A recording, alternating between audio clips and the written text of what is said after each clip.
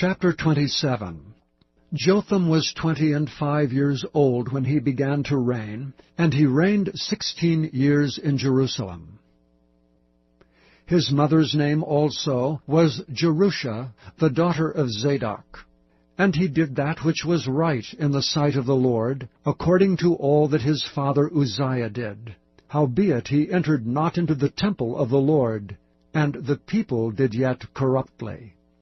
He built the high gate of the house of the Lord, and on the wall of Ophel he built much. Moreover he built cities in the mountains of Judah, and in the forest he built castles and towers. He fought also with the king of the Ammonites, and prevailed against them.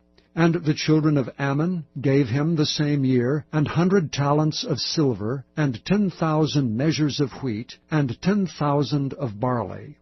So much did the children of Ammon pay unto him both the second year and the third.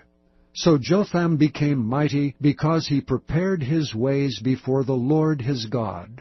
Now the rest of the acts of Jotham, and all his wars, and his ways, lo, they are written in the book of the kings of Israel and Judah. He was 25 years old when he began to reign, and reigned 16 years in Jerusalem. And Jotham slept with his fathers, and they buried him in the city of David, and Ahaz his son reigned in his stead.